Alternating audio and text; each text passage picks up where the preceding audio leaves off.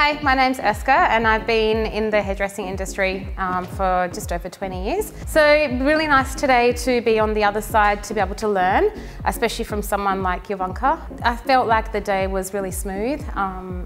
She really explains how to do the extensions down to a fine tee.